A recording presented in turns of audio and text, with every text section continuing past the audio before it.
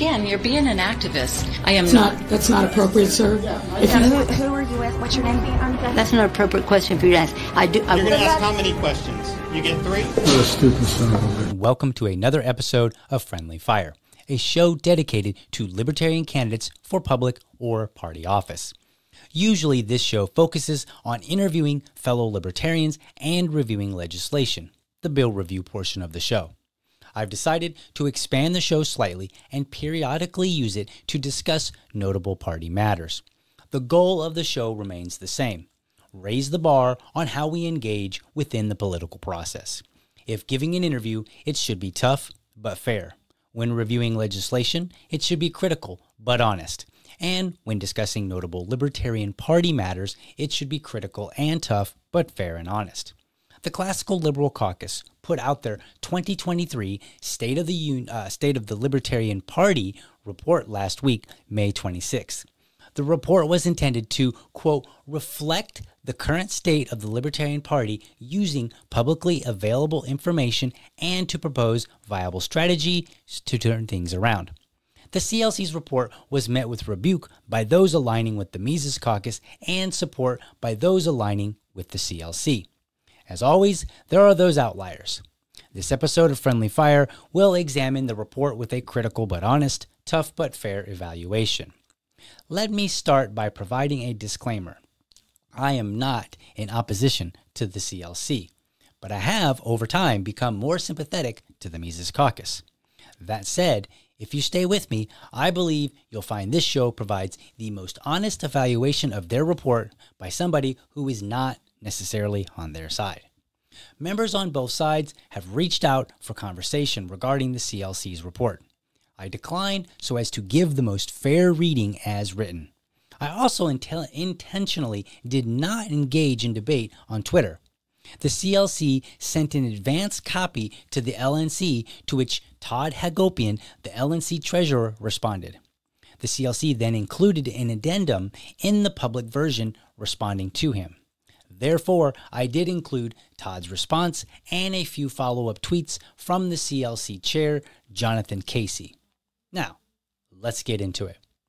The introduction says, quote, the CLC envisions the Libertarian Party's mission to be about securing candidate nominations, winning elections, and advancing legislation, all within the framework of libertarian principles.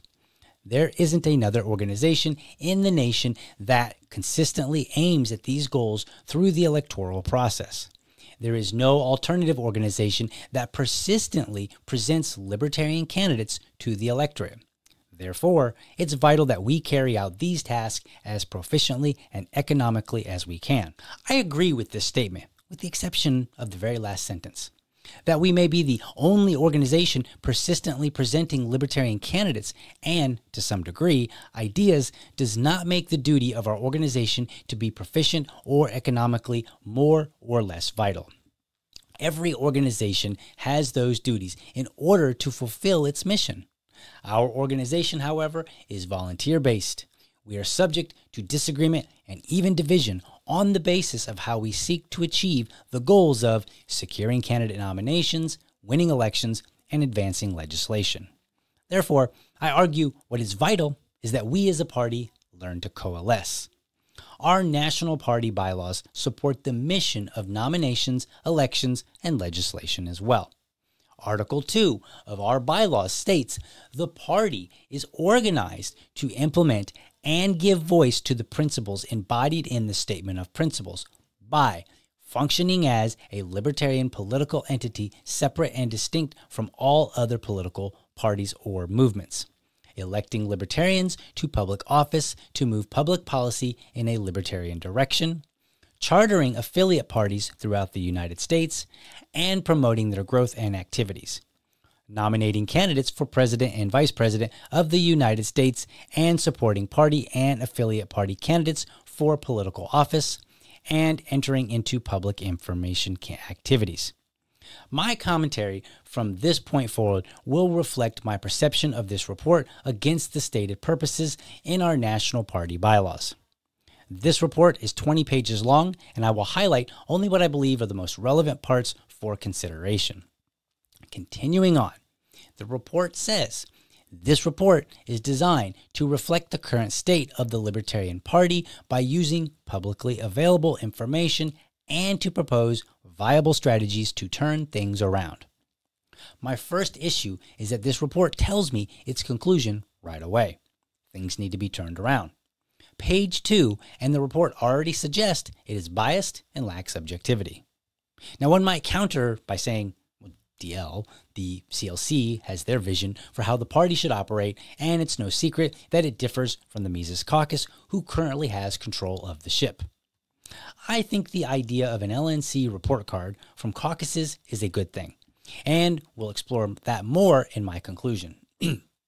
My expectation is that such reports edify the organization while being critical and tough, but fair and honest. A report that accomplishes this does not need to lead with statements like, quote, "This report will attempt to refrain from finger pointing," or "We will try not to dwell on how we arrived here." It will be self-evident as one reads. Moving along, the report's introduction concludes saying this. A few initial points to consider before diving into the report. American politics operates in 2-year cycles, which will be a recurring theme in this report as we compare the present cycle with its predecessors, aiming for an apples-to-apples comparison. Unless specified otherwise, our focus will be on the May through April annual cycle, with all financial reports adjusted for inflation. Much of the debate revolves around the matter of inflation and whether to focus on 2-year or 4-year cycles. The methodology used is up to the creators of any report. If they wish their efforts to be effective, that is, seriously considered, they should choose the methodology that will be the most readily received while also providing an honest evaluation. This is not an academic environment where precision is paramount. We are an organization with a mission that must learn to coalesce in order to accomplish the mission.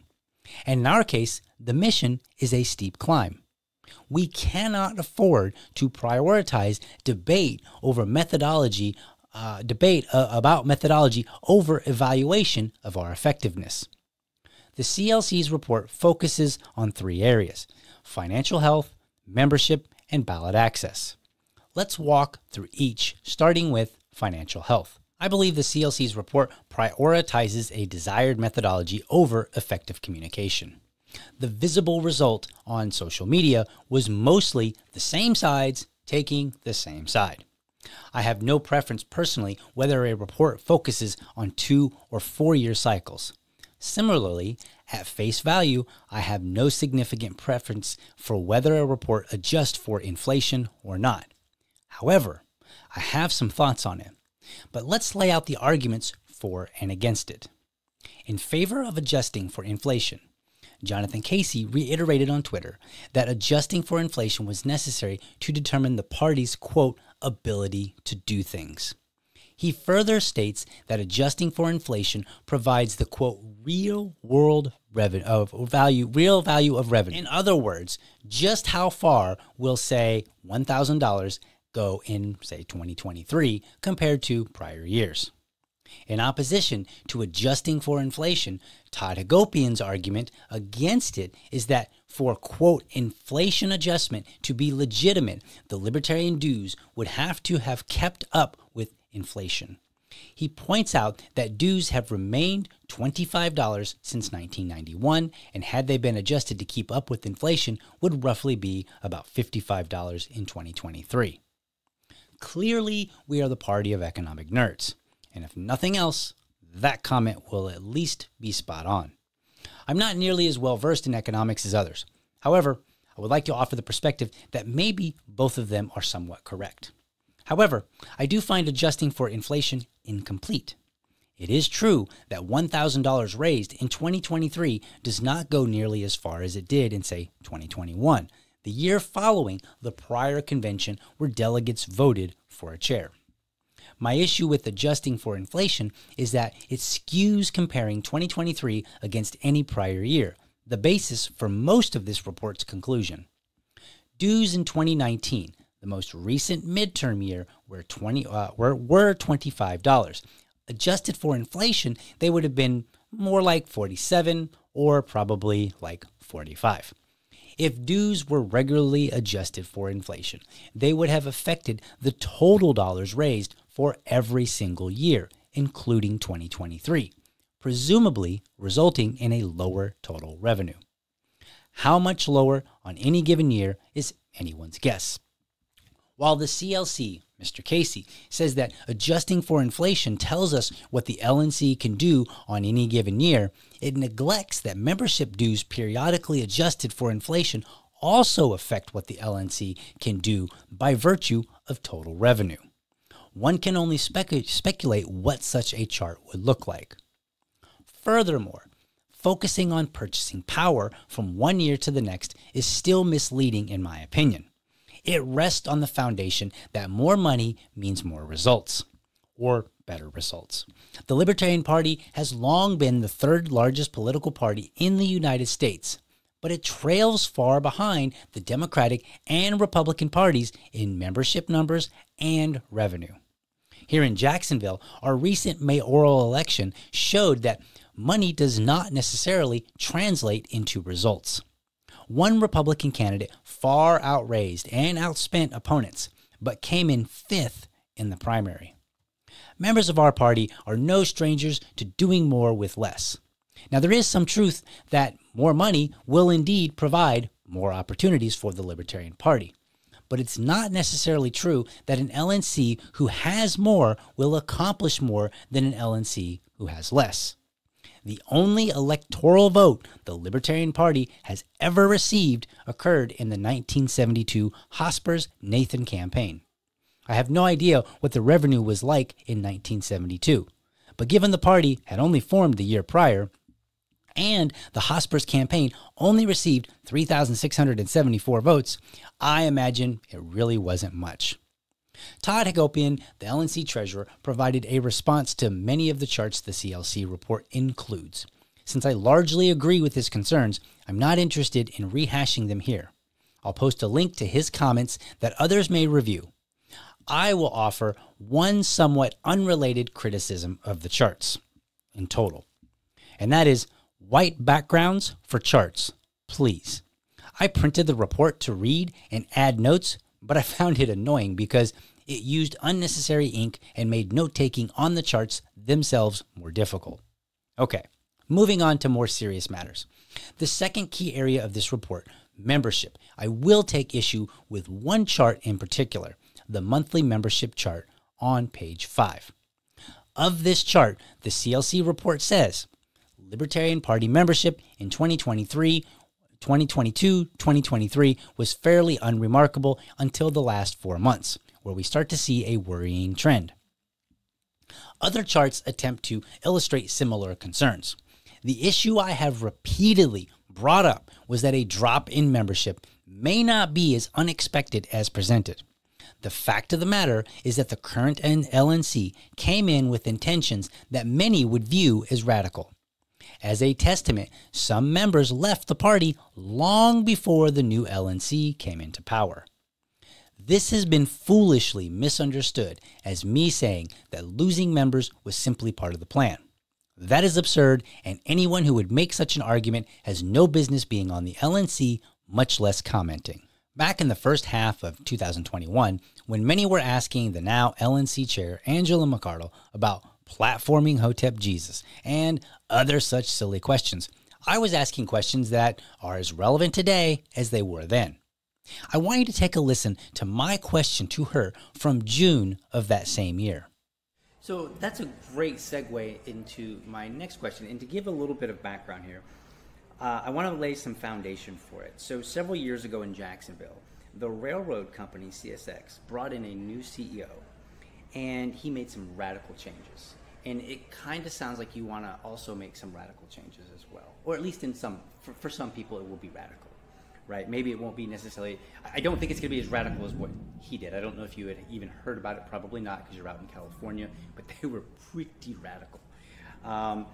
And some months later, there were some news articles that were highlighting some delivery problems from the railroad. And the CEO said this, and I'm quoting here.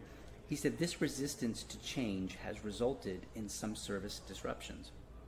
And end quote there. I objected, saying that as a leader, his plan should have considered that resistance and that the failure actually lay on his shoulders. And then I also objected, it really came across like, I'm the leader, but I'm blaming all the workers. It's their fault for not engaging in my vision that was so great and wondrous. So if you're elected to chair of the LNC, it feels like, just from watching things online, it feels like you're all but guaranteed to have some level of resistance. And so how will you prepare and lead the party to be successful and implement your vision, knowing that this resistance is probably going to come?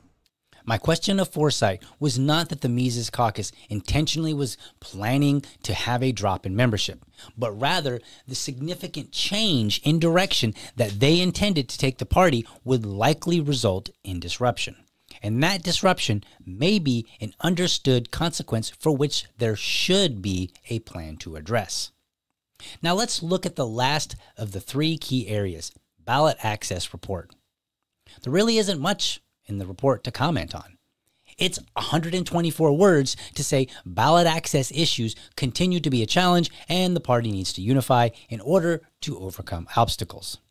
Well, yeah, of course. In his 1995 book, A Mathematician Reads the Newspaper, professor of mathematics John Allen Paulos tells us this: even after reading with the greatest discernment, we will sometimes remain baffled by what we read for the irredeemable reason that the world is baffling. Its sheer size, intricate connectivity, sensitive dependencies, self-referential tangles, random juxtapositions, and meaningless coincidences ensure this. Add the uncharted and nonlinear interactions within, between, and among disparate systems, and you come up with a complexity with a capital C. Almost any bunkum has some partial validity, and we regularly read into the confusing mess what we want to see. Paulos admonishes us to, quote, always be smart, seldom be certain. But does this mean we should never hold anyone accountable because the world is too complex to ever really be certain? Absolutely not. If our goal is to secure candidate nominations, win elections, and advance legislation, and to do so with the vital necessity of coalescing, then it's far past time for the party members to hold each other accountable in ways that move the body forward rather than challenge each other with metrics sure to invigorate debate. The CLC should ask themselves if they really believe this report would motivate those with whom they disagree to do things differently. My suspicion is that they are unsurprised by the reaction. In this report's conclusion, the CLC writes, quote, last year after Reno, the CLC stated that we see a future for the National Libertarian Party characterized by electoral failure, irrelevancy, and pandering to a small niche of political groups. The party is already experiencing a wave of disaffiliations from candidates, donors, and recurring members. Sadly, as this report has shown, this prediction is proving accurate. The past 12 months have been among the worst in Libertarian Party history, and there is nothing that suggests the trend will change anytime soon. Paulos, the mathematician I just cited, makes another astute statement in his book, and I believe it's very relevant. If one knows enough to make a prediction of discovery with any confidence, then one has essentially already made the discovery. Only routine checking remains. At the beginning, in the introduction, the CLC stated, this report will attempt to refrain from finger-pointing or blame allocation.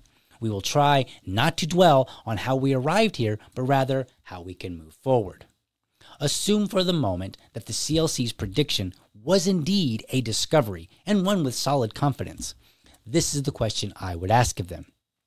Rather than waiting an entire year to report on what you were certain was to be true, what did you do to alter the party's course?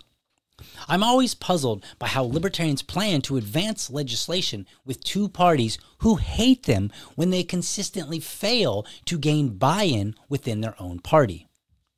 In the book, Anatomy of the State, read by many libertarians, Rothbard says this of the state: it is also important for the state to make its rule seem inevitable, Even if its reign is disliked, it will then be met with passive resignation. Observation over time suggests to me that many libertarians met the new LNC with that same passive resignation. Some before the so-called takeover even occurred. Like many citizens do with the state, many libertarians spent much time complaining and very little time doing the things necessary to gain any momentum towards change that they would like to see.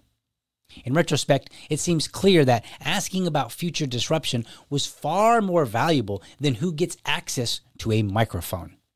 Arguing over adjusting for inflation in the last few days doesn't appear to have persuaded anyone.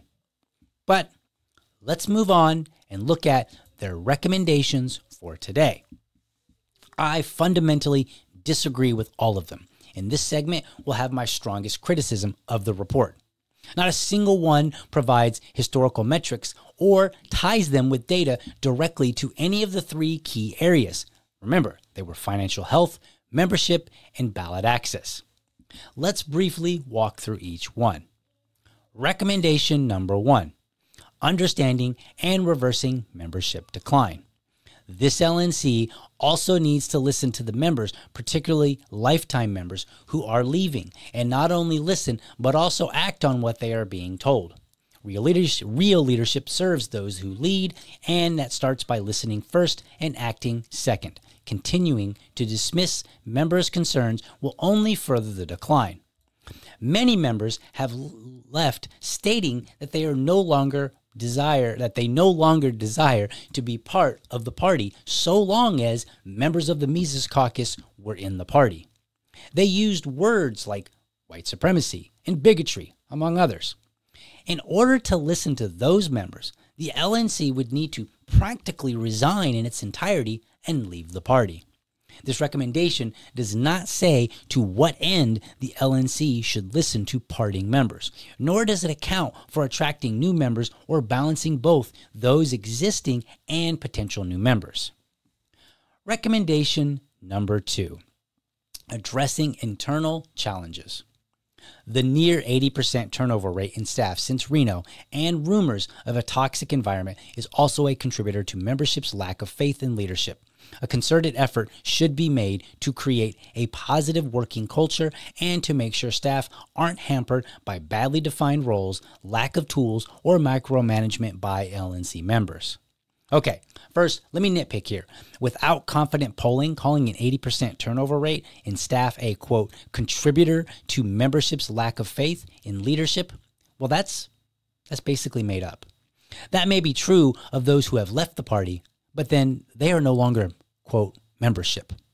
Second, rumors of a toxic environment are anecdotal, not data or evidence, and it isn't clear how toxic environment is being defined. How can I agree or disagree without knowing how it's defined and having more than just rumors to work with? Third, people may remember back in June of 2022, it was also reported that internal records showed Twitter also had an 80% reduction. People then said similar things as they are now of the LNC. That isn't to suggest an 80% turnover is necessarily a good thing. It may not be. And obviously, the LNC is not Twitter. But without supporting data, 80% is just a big, scary number. Recommendation number 3, revitalizing major donor relationships. It's clear that relationships with large ticket donors have been lost. We are glad to hear that a fundraising committee is being formed, but wonder why it took 9 months of the worst revenue in 30 years to make it happen. Regardless, this is an effort that every LNC member should be finding ways to support. Okay, this recommendation isn't even really a recommendation. By its own admission, this report acknowledges that a fundraising committee is already being formed and there isn't any indication that any LNC member opposes it, nor that any ever have. Recommendation number 4, refocus messaging. The LP should refocus its messaging to appeal to the broader liberty movement, not a small niche of it. Messaging has fallen into an echo chamber and it isn't representative of most members. As members, donors, candidates, elected officials, and even affiliates disassociate, it is clear that the current messaging needs a change to stop driving people away. More on how messaging could be used to unite libertarians instead of divide them in the next section. Similar to recommendation number 2, this is speculation. That messaging is not representative of, quote, most members, their words, not mine, is not presented with supporting data. And how much of the messaging are we actually talking about? That's important to know because data from members might say that they either agree with or are unconcerned with, say, 80% of the messaging that goes out. That would leave 20% that is unsatisfactory. The next logical question is to what degree is the remaining 20% contributing to issues with, again, financial health, membership, and ballot access issues? Above and beyond, however, any prior year. Recall that in 2021, the prior LNC held a fundraising drive to raise $30,000 for an anti-mandate ad. I was very much in support, but was told by several people they refused to be a member or donate any money until the LNC proved itself to them. There are always members who are turned off by party messaging. To accurately gauge this requires having a baseline to compare against, not just show that it's happening. This isn't to say that messaging cannot be addressed. I want you to take a moment and I want you to do this. Google Twitter Advanced Search. In the search criteria, I want you to type in shitposting, all one word. Under from these accounts, I want you to type in Comic Dave Smith, again, all one word. I want you to look at the number of times Dave Smith has criticized shitposting. Just this month, he even tweeted, I asked our guys to cut out the shitposting in 21. If you remember, we'd been better off if that advice had been taken. You may not agree with Dave, whoever is running the LNC Twitter account, or the many Mises members on what the messaging needs to be. But why would you not try and reach out to work with Dave to influence at least the edgier messaging, as it's been called later in this report? Recommendation number 5, restoring customized candidate training programs. It's also time to provide donors with as many reasons to give as possible. The LNC should restart the training that they ended. Our candidates and affiliates deserve customized training. Third-party candidates need more than just what the Conservative Leadership Institute is providing. Libertarian Party candidates will get far more from a curriculum customized for our candidates than a curriculum designed to develop conservative activists. Members are looking for a value add, and this is one way to give them that. As a side note, the CLC is planning on providing customized training later this year. Once again, what data is there to support a change in candidate training as the cause of low donations? Furthermore, what evidence is there that customized training is more effective for libertarian candidates than what the Leadership Institute provides? The Libertarian Party of Florida provided that very training a while back, and I attended. While the class had definitely a conservative tilt, the instructor appeared to understand differences by periodically pointing out a few training slides obviously written for conservatives, but how they were applicable to libertarians. Now, if the answer to the question of evidence is to present the number of libertarians who have, over the years, taken customized training and been elected, then we must ask, compared to what?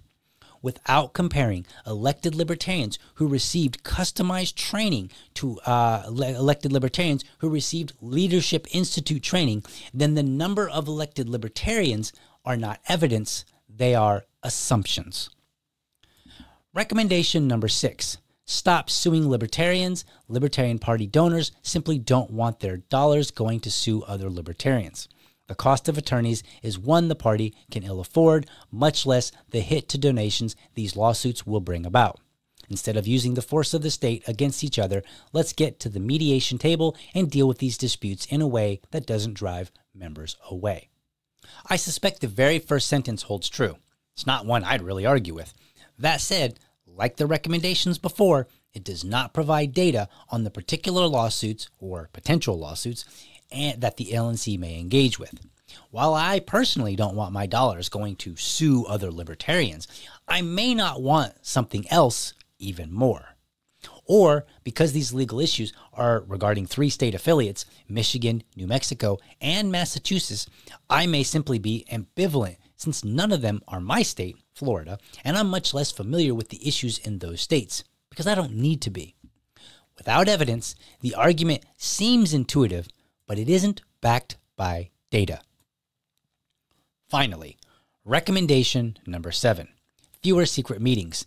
Executive sessions have proliferated during this LNC more than any in recent memory. If there weren't rumors of its misuse, excessive secrecy leads to members distrusting leadership. Restoring openness and transparency with members should be a top priority. Moving forward, this recommendation does not define recent memory. Are we talking about the last LNC or the last 3? And since every defined metric goes back over many years, why limit this metric? If executive sessions have increased, then it's important to know by how much and why. I agree that too much secrecy leads to distrust and that executive session should only be used when absolutely necessary. The challenge is that members cannot know what is discussed.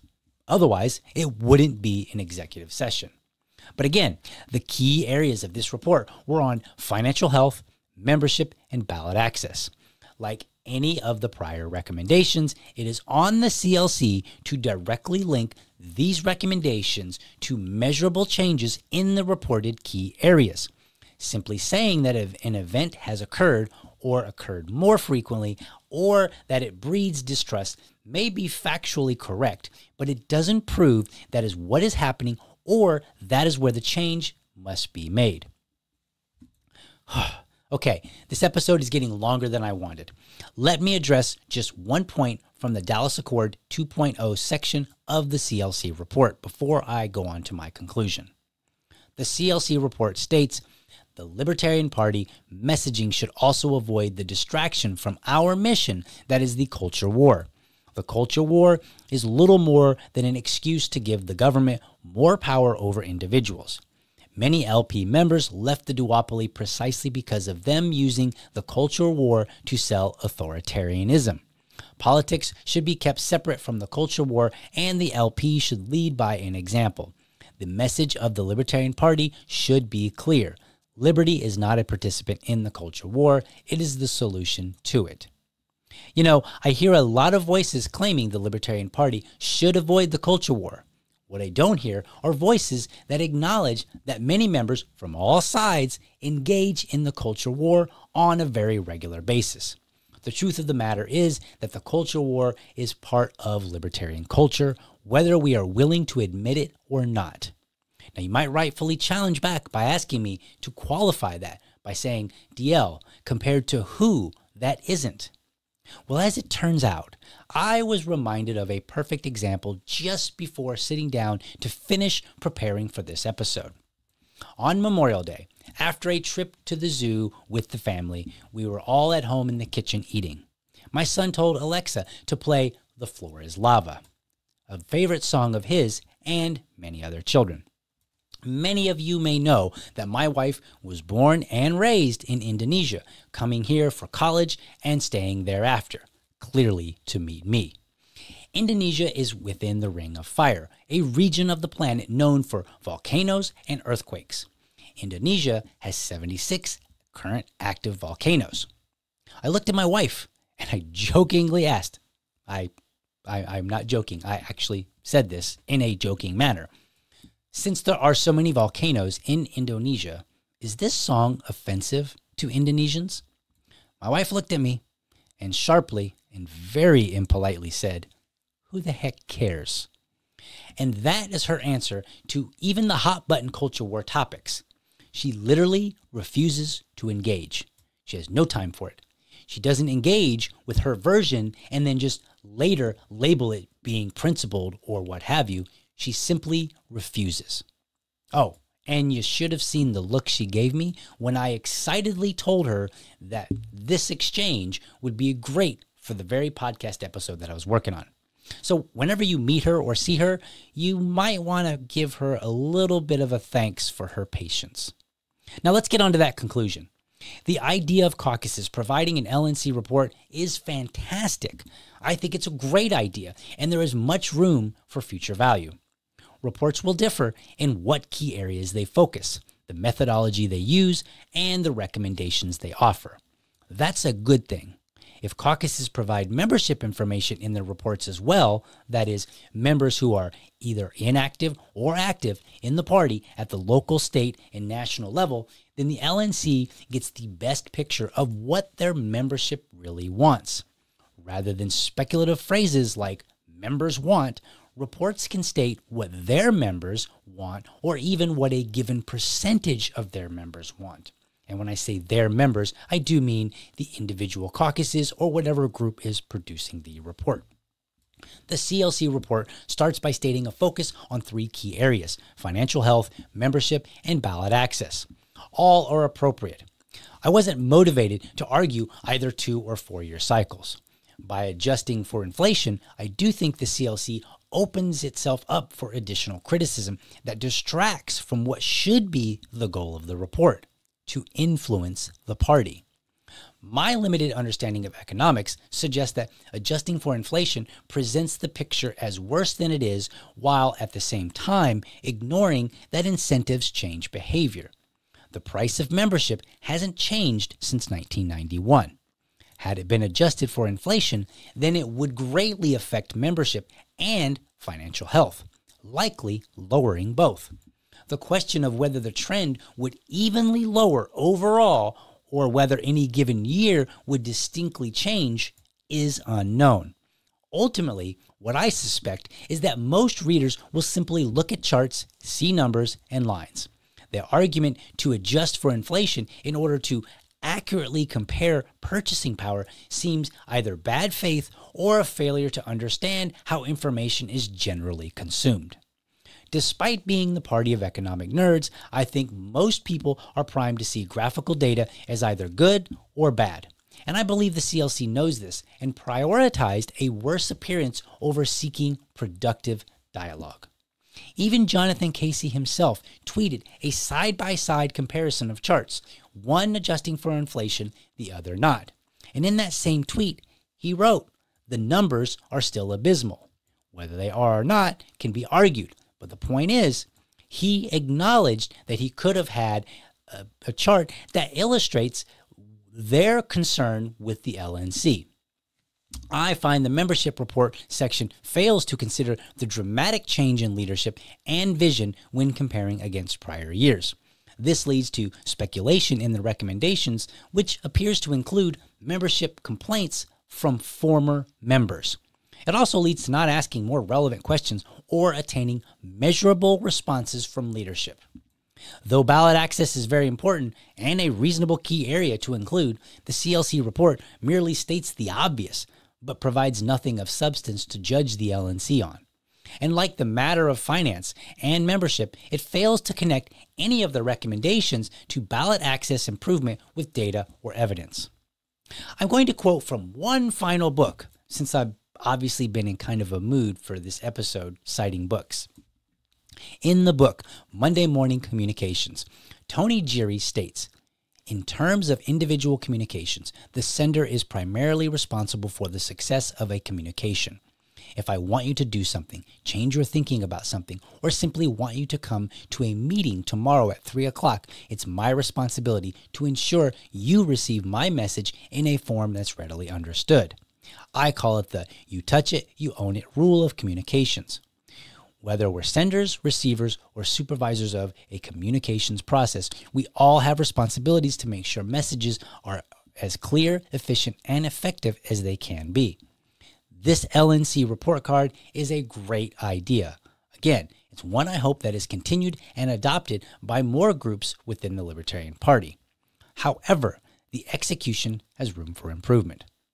Rather than read like earnest critique that might persuade the LNC or observers to take even some of the advice, It reads like a 20-page confirmation of what critics already believe and have no interest in reconsidering otherwise. Furthermore, the recommendations appear to only suggest returning to the ways of old and disregarding the many members who have found those ways ineffective or needing refinement. That isn't listening to members. Now, my final sticking point is the lack of anything positive about the LNC. The report is entirely negative. If we're following the idea that communication ought to be effective, given the current division within the party, the CLC should step back and ask themselves what they thought they would accomplish with such a negative report. I've had several people reach out to discuss this report or suggest going on another podcast. After putting this episode together, I have decided that unless the report is fundamentally changed, there is no need. I will not engage in any further debate over the report or over this episode. I said what I said, and I'm too busy to engage in endless debate. Others are encouraged to do likewise. Now, I hope you enjoyed this episode and walk away with something to think about. That goes for both Mises and non-Mises members of the Liberty movement. It is my belief the party can accomplish great things. What stands in our way the most is non-messaging, money, or lack of donors or candidates. They're important, but what stands in our way is our own selves. So long as we continue to engage each other in ways that spin the wheels of debate but provide no traction, we will lose regardless who is steering the ship. Okay, that's all for this episode. As always, stay safe, guard your liberty. Until next time.